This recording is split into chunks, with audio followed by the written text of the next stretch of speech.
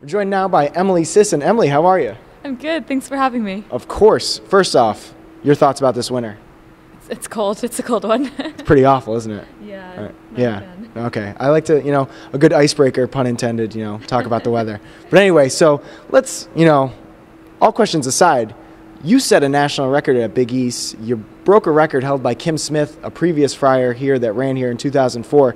How does it feel to break a national record and also have it be one that was held by a Friar? Thanks. Yeah, it felt really good, and I'm just kind of happy to kind of keep it in the family, I guess. Yeah. And I hope the next person that breaks it's a Friar as well to keep that going. Hopefully not for like another 20 years though, right? No. You won't be petty about that? No, I wouldn't. Okay, all right, just checking. Anyway, so what were your expectations going into Big East? I mean, not everyone expects to be setting national records, but maybe did you have kind of like a vibe like, hey, I think I could do something special here? No, not at all, really. I raced down in the Armory 2 weeks prior for the Millrose Games, and I didn't want to go a full month without having a hard race before nationals, so I just was looking to get a good effort out of it.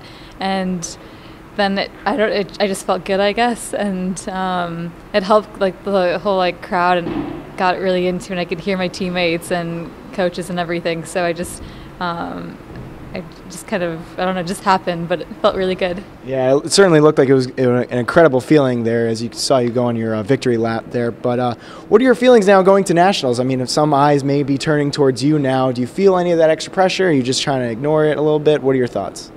Yeah, I'm just not really trying to think about it too much. I'm just trying to enjoy the fitness that I'm at right now and just enjoy every step of this. And I'm looking forward to the 5K. I'm just going to look at that first, and then I'll do the 3K the next day, and that'll just be a bonus.